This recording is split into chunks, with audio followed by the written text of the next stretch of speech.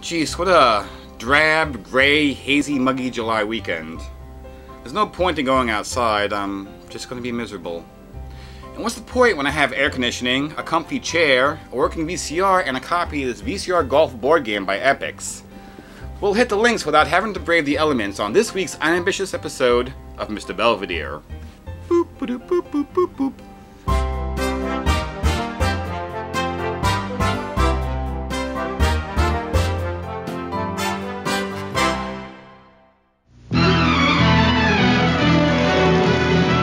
Sony Betamax.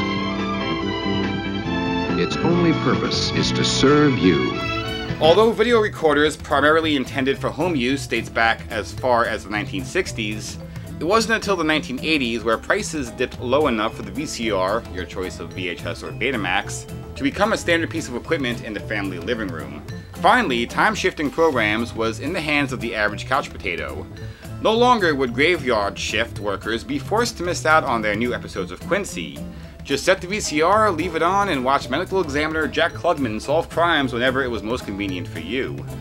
But why stop at recording your favorite programs? Stroll down to one of the dozen video stores that open up right around the corner from you and pick out your favorite film to watch from the coziness of your own Barca lounger. Who cares if it's a little on the salacious side? No one's around to judge you. And were you one of those families that had one of those monstrous console televisions with no remote, only a clunky dial with which to change channels? Well, the VCR has you covered there, as most units had a remote and built-in RF modulator. This means you could run that broadcast antenna through the unit and switch channels the infrared way, without getting up. Yes, the VCR was truly one of the greatest and versatile inventions of our time. And since it completely revolutionized the way we consume entertainment, many enterprising individuals figure this device can do the same thing for board game night. The classic deduction game of Clue was one of the first games to throw the standard rules out the window in favor of pre-recorded footage and tons more complexity. The object of the game is to discover who are the murderers and victims, the room in which each murder took place, and which weapon was used. We're going to play game one. Let's see. Oh, 3 murders. Busy. That's 3 victims, 3 different murderers, 3 rooms, and 3 weapons. That means to solve this case, you must complete the first 3 lines of this accusation. Nonetheless, this new novel way of playing a board game translated to healthy sales and an RIAA Platinum Video Award for Parker Brothers. If you think I'm a man in a robot suit, you've made a mistake. If you think I'm a robot in a man suit, you're correct. Before long, every company that even had a passing connection to home videos, board games, or both were coming up with their own VCR-based games. Some, like the aforementioned Clue, Candyland, and Hi-Ho Cherry-O, were existing games given new rules to incorporate the multimedia. Games based around pre-existing footage, such was the case with the Three Stooges, the Honeymooners, Commercial Crazies, and America's Funniest Home Videos, just to name a few, were quite plentiful on shelves, considering it was much cheaper and quicker to throw together with a minimal need for new talent. Some VCR games were quite ambitious, albeit with incredibly convoluted rules that's on par with learning how to fly a helicopter. Okay, so here's what you should do to make sure you can go to the party tonight. First, pick your favorite color pawn and put it on the board space that matches. Remember, whenever you land on a get rid of a chore card room space, you can get rid of a chore card if you have the one that matches that room. If you land on a friend's color space, you can give her one of your chore cards. And if you land on your own color space, you can get rid of 2 chore cards. Say you've got a note card that says, act like a ballerina at 121. Keep an eye on the clock, and when the time is 1:21, choose a friend and then start acting like a ballerina. Let's see, you're a ballerina, right? That's right. When you've collected all 6 get ready tokens and you've done all your chores, you can go directly to the front porch. First of all, before I go, everyone needs to roll the die. And the person with the lowest number gets to go first. And when they're done with their turn, they pass the die to their left. Left? Left? Who's left? Hi, Pumpkin. Much simpler were the sports-based VCR games, such as VCR Quarterback, VCR Basketball, VCR WrestleMania, and the game we're playing today, VCR Golf. It would seem that for many of these games, the VCR tape stands in for the random element that would be achieved through dice or pre-printed cards. Except that it's not all random, as the video cassette is very much linear, with no means of quick, random access to specific points. It's like you're playing Monopoly with the chance and community chess cards stacked in a specific, unchanging order, and the rolls of the dice were predetermined ahead of time. Replayability is severely limited, assuming you even made it through the whole tape, seeing as many of these games were not very fun. It's a little wonder that many of these ended up in the backs of closets, barely used, eventually making their way to thrift store shelves for a couple of bucks each. All that being said, I don't have terribly high hopes in VCR Golf passing the time in any sort of fun or constructive way. But I sort of committed myself here, so let's just have a look at it. Why not? VCR Golf was released in 1988 by Epix, the company primarily known for many popular video games throughout the 80s, such as Impossible Mission, Pit Stop, Jumpman, Temple of Apshai, Gateway to Apshai, Purple Saturn Day, Summer Games 2, Winter Games, California Games, World Games, the movie Monster Game, Dragon Riders of Pern, Breakdance, and World Karate Championship, to name but a few. Oh, and the Atari Lynx. Also contributing to this package was ABC Sports, providing Epix with a tape full of the most thrilling golf shots ever conceived. The game comes packaged with a nice assortment of goodies here. On the top of the box, things are falling out. First we have a flyer here that shows the other Epix VCR-based games. They actually had a VCR California games, which is pretty interesting. Also a couple of audio-only sports games. Probably not terribly fun. The rule book, as you know, every game comes with. It comes also with nine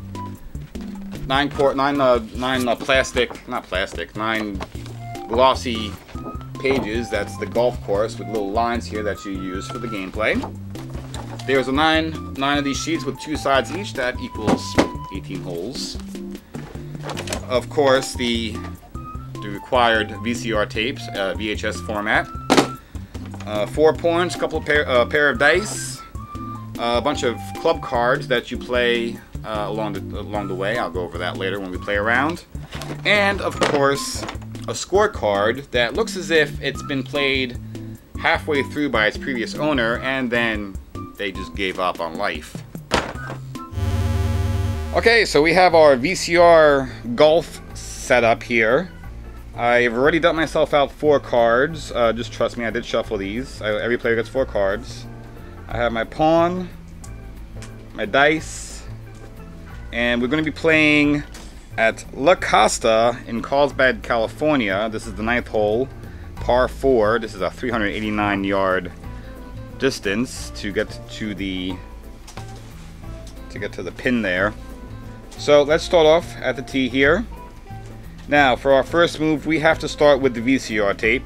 I already loaded it up, and I have it all queued up on my TV here. Can't get the whole thing in one shot of the way I position my camera because I really stink at doing things properly. But we're only concentrating on the drive, so let's start off. By the way, I'm moving around a lot here. Please forgive me. I am behind the microphone. Now I'm in front of the microphone. Here's our next shot. This is the drive. We are concentrating on the left quadrant since we're doing a drive. Has to always worry about the ball that he hits to the right doesn't hook.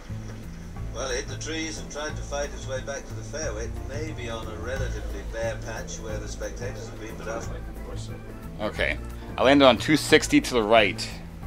So now I have to move my pawn 260 yards, and I have to aim on the right side. So 260 is right here, and I am in that. I'm there. I don't know. So now that I'm past the approach line, which is right here, I'm allowed to either use the VCR to take my next shot, or I could use one of my cards. Now I'm already kind of to the right here, so let's see here. I got a sand wedge, a 7-iron, a 2-iron. That brings me a little bit to the left. 200 yards to the left is going to put me at 460, which is going to overshoot me by quite a bit. Chipping wedge, that's not going to help me here. We're going to have to use the VCR. We're going to be concentrating on the lower left-hand quadrant this time, the approach shot. And it pops up here. This is what we're concentrating on. Apparently something good's happening, but I can't tell. Oh, it's so hard today, isn't it? He's still grinding. Look at it. Okay, so the L3 means I have to put the marker over here. Let me get in the camera there. The marker goes over there, And now I'm at the approach. What stroke is this? 3? I believe this is the 3rd stroke. Alright, now from here, I could either take a shot with my chipper here, or let's see, chipping wedge. I'm going to use my chipping wedge card here, move 6 spaces. 1, 2, 3, 4, 5, 6. Now I'm on G1. Once I'm at G1, I roll 1 die. Putt's good if you roll a 1, 2, 5. If you roll 6, it's 2 strokes. So that was 1, 2, 3. This will be my 4th stroke. I need a 1, 2, a 5. And we got a 1. Ball's in. Huzzah! 4 strokes. I have par. Now after you finish this hole, it might be of interest to just put this game away and pop in a copy of Hot Shots Golf 4 or any game from that series and just play that instead.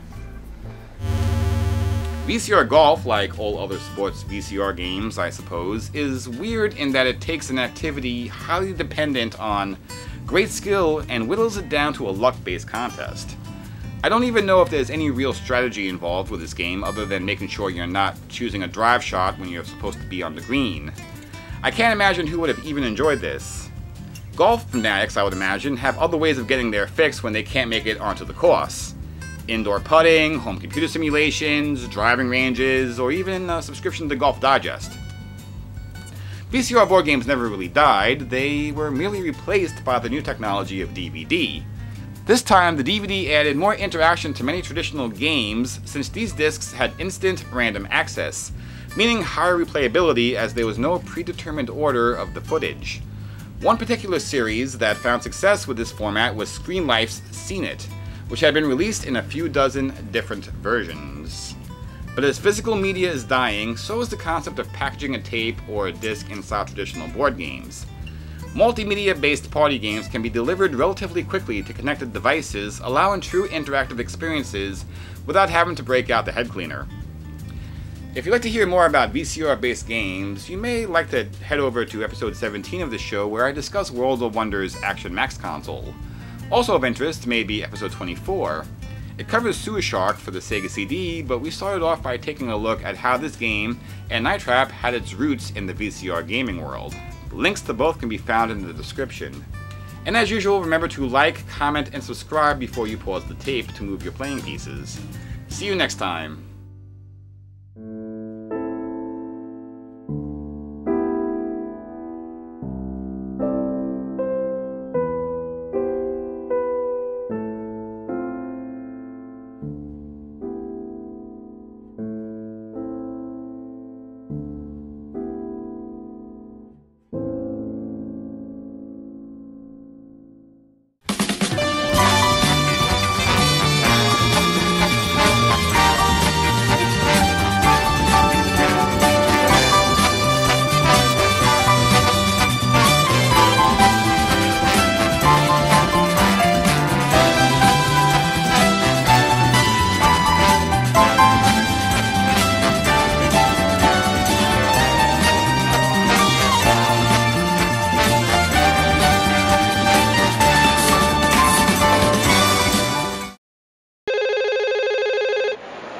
Sweetie, I'm calling you from the supermarket. I just wanted to make sure that everything's okay. It is. Great. And if anyone's practicing the piano or doing homework, you can now get back into the game.